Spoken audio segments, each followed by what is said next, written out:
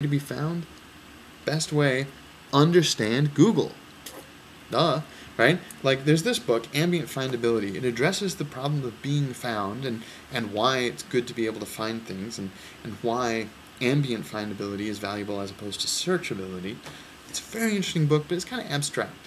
What you want to look at instead, or at least first, is the original Google white paper on PageRank, right? If you read it, you're going to find the algorithm or the mathematical formula for PageRank is right here. You may not be accustomed to reading these things and understanding these formulas, so I'm going to make it very easy for you. Here is the blurb. We assume page A. This is how you calculate PageRank.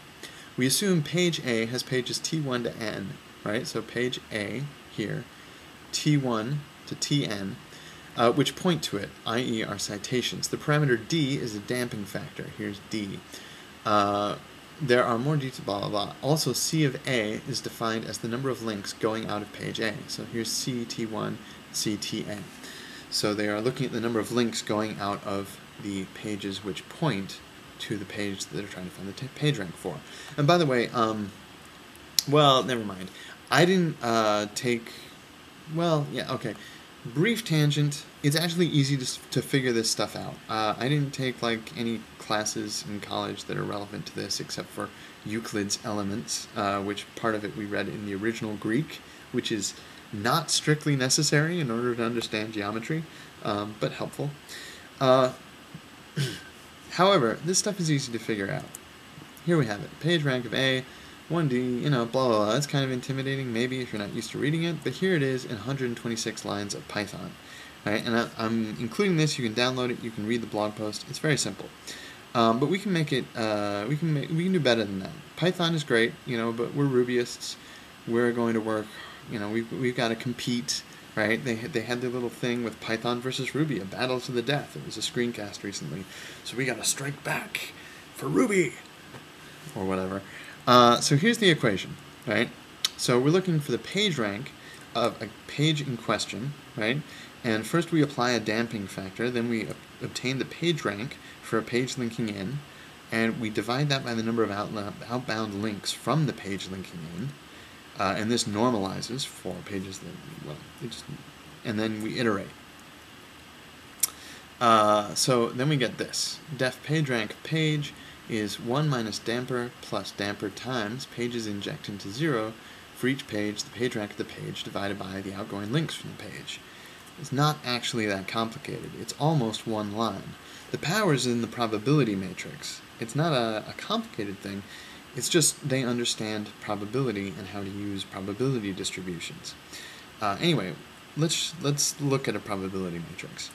Here we've got this blog post title. Config gem, unpack gem, whatever, blah, blah, blah, blah, blah.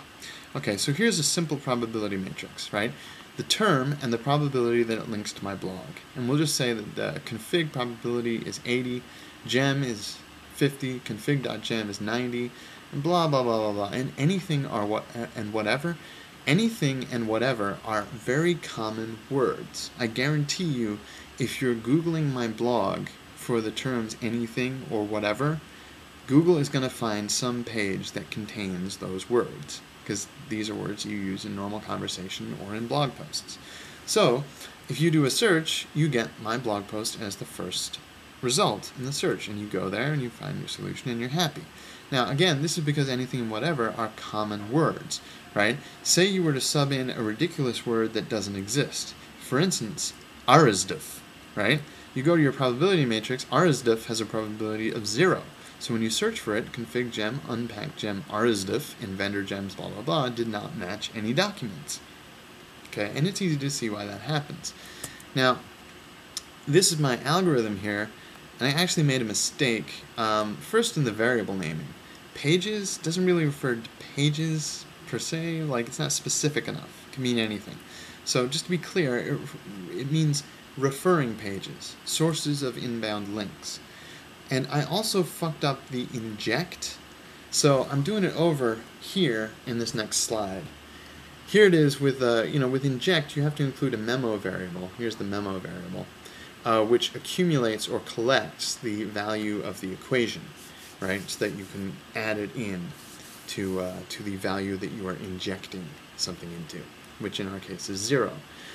So here it is again, def PageRank of page, 1 minus damper plus damper times for each page with an inbound link, inject into 0, accumulate into your accumulator, PageRank of inbound link divided by number of links on page for the inbound link, or for, more accurately still, the page containing the inbound link. So we've got this big confusing diagram with all these arrows pointing everywhere. We can actually make it a bit clearer, right?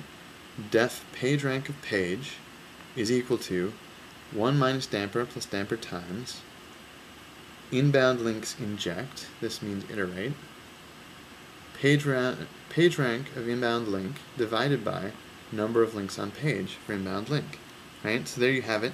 The equation turns into Ruby very easily, right? And you can go back over this video, watch it a second time, understand this code. It's actually pretty straightforward. It's, it's not a one-liner. Here we have it. It's 5 lines, but it's still pretty straightforward. And it's obviously a one-liner in mathematical notation. So with the inject and with this section here, pages that link in are a very important part of PageRank, right? Well, let me show you one way that I accidentally boosted my PageRank.